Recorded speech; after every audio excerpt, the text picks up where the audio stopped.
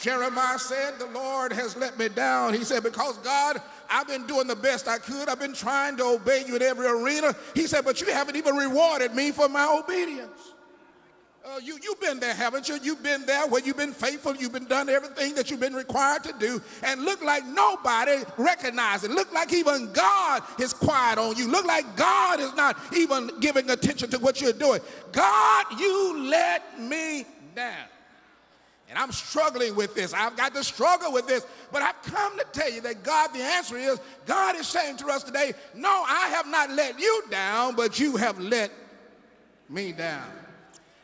There's a story that is given about a battleship. A battleship was coming on the sea, and the battleship sent a message, says on a collision course, you need to move north 15 degrees. And a reply came back and says, you need collision course, you need to move south 15 degrees. The captain of the battleship, he got irate, he got really irritated, and he decided to really usurp and flex his muscles. He says, you need to move north 15 degrees. This is a battleship.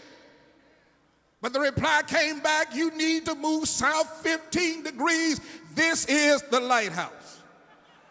Well, what he's simply saying is, I'm doing what I'm supposed to do, and I am where I'm supposed to be. And that's what God is saying to us today. He says, I am still God. I've not moved. I am who I am. I'm doing what I'm supposed to do. You need to move 15 degrees.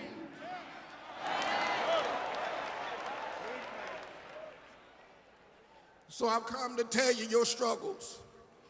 There's good news for it. Yeah, God has not let us down. God has not deserted us.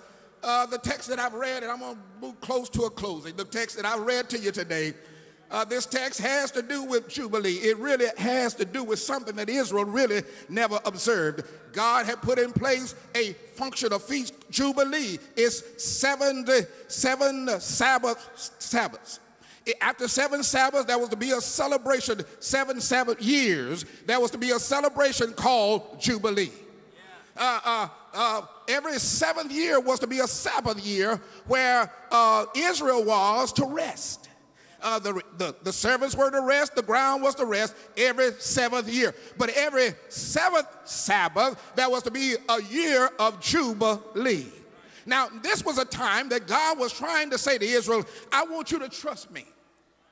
I want you to really put your trust in me. He says, now, on the Sabbath year, I'm going to bless you the 6th year that you'll have enough for 3 years. And if you can trust me, and if you can believe that I am the God of the land, and that you are my people, and that I'll take care of you. He said, now on the 7th year, I want you to let the ground rest, but in the Jubilee year, I want you not only to let the ground rest, he said, but I want you to return the ground back to its original owner. Now, Jubilee has been designed for 4 things. First of all, it's for a design for repentance. Because he said to them, says, now, this cannot happen unless you bring atonement. You come to atonement. You got to offer up sacrifice. You got to get yourself right with me if you want Jubilee. If you really want me to really put things back in right perspective, if you really want me to put things right like they ought to be, he said, you've got to trust me, but you've got to also make things right with me. I've come to tell us today that we'll never get what God has until we get right with God. He's a holy God, and he wants a holy people. He says, I'm God, and I want you to be like me. I did tell you my name was Jewel Withers Jr., and my dad and my mama, they're black. My dad and my mama are black. I have no problem being like my dad and my mama because my dad and my mama's black. I don't wake up in the morning working on being like this. I'm like this because that's the way my dad and my mama. And God says I'm holy, and I need you to be holy. And so he said Jubilee is for a time of repentance. And then he turned around and said Jubilee is to be a time of release. He said, I want you to release all the servants, all the slaves that you have, and let them go back home to their families. God really wants our families to be right, in right perspective. Some of you are struggling with your family, struggling with situations, struggling with Junebug and Sally Sue. But God says that if you if you do what I say do, I've got good news for you. I've got good news for you. Not only should it be for release, he said, but it should be for a time of rest. It's a time of rest where servants rest. It's a time for rest where the ground rests. It's a time of rest. And then he said, it's a time of restoration. I'm going to restore. I want to restore all the properties back to the original owners. In other words, I'm putting things back right where the rich won't just keep on getting richer, where the disadvantaged won't stay at a disadvantage. But I want everything to revert back and give you a new beginning. I'm getting ready to go to my seat just shortly. And so when they had not observed Jubilee, one day there was a person named Jesus that stepped out on the universe. He shows up at John's baptism, the baptism that he did in the river Jordan. He showed up at baptism and he said, John, I want to be baptized, for it behooves us to fulfill all righteousness. Well, John baptized Jesus, and when he baptized Jesus, the Holy Ghost led him into the wilderness. It was in the wilderness that Jesus confronted the devil in every point that Adam had failed. It was in the wilderness that Jesus had to deal with provision. He said, if these turn these stones to bread. It was in the wilderness that the devil tempted the Lord in the area of power. And you know, some of us can't deal with power. He says, now if you bow down, he says, all this power I'll give to you. But he said, the Lord is the only one you should worship. And then he also dealt with the enemy on protection. You got to believe that God will take care of you. You don't have to show off. You don't have to do stuff strange and funny stuff. The Lord will take care of you. And so when Jesus stepped out, it was after the baptism. It was after the trying in the wilderness. It was after that he went to the synagogue and began to preach. And one day he decided, I got to go to Nazareth. You know Nazareth, don't you? It's a no-fame city. You know Nazareth, don't you? It's the place where he grew up. You know Nazareth, don't you?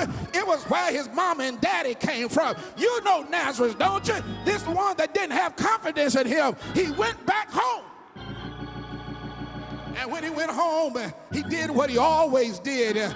He went to church. And you know, that was his custom. You know, he went to church.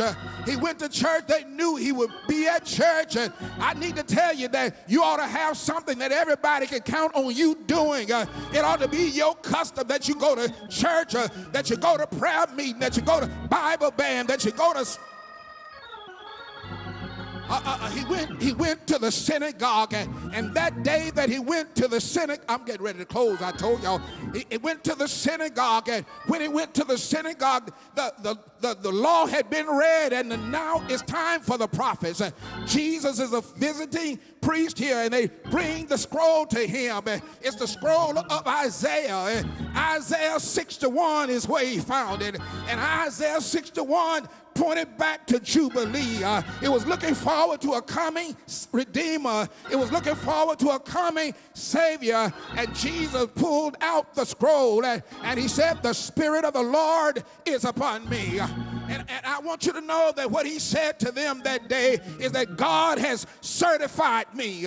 God has authenticated me.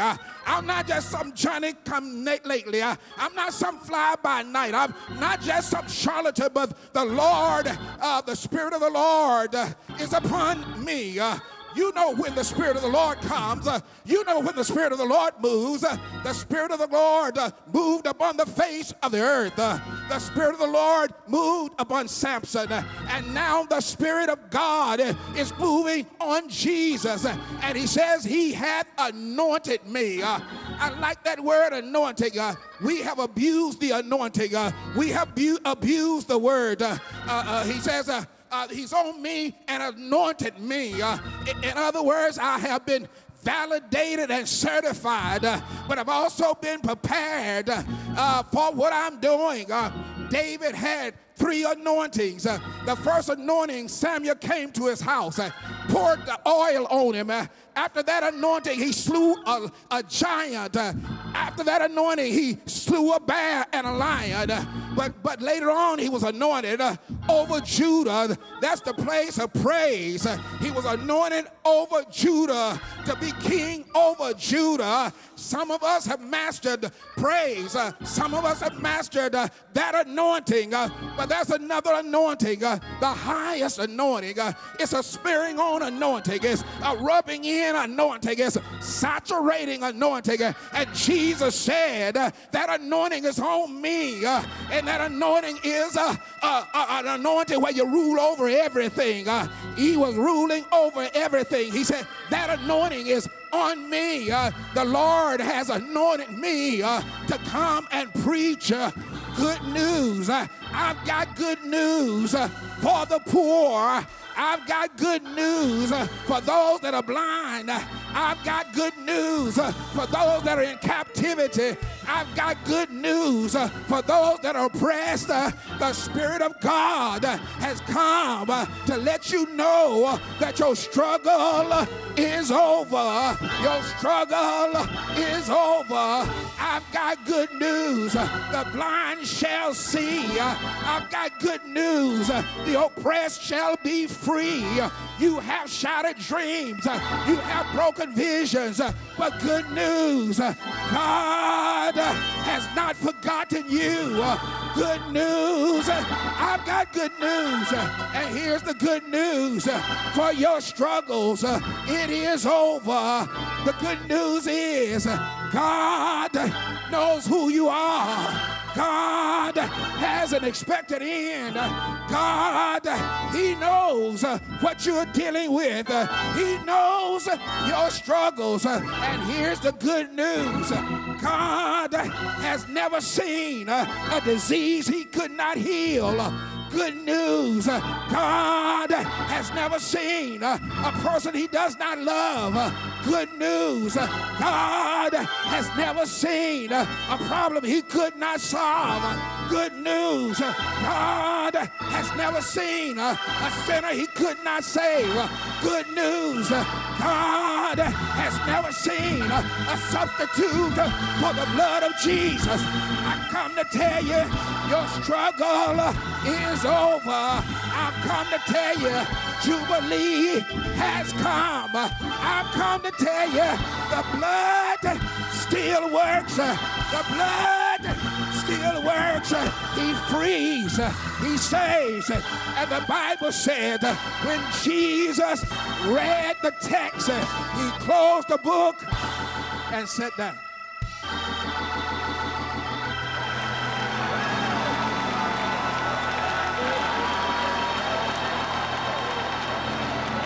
Shake hands with 3 people and tell them, I've got good news. I've got good news. I've got good news. Hallelujah, hallelujah, hallelujah, hallelujah, hallelujah. Would you just touch your neighbor and say, be healed, be delivered, be set free. Hallelujah, hallelujah. Thank God for that rich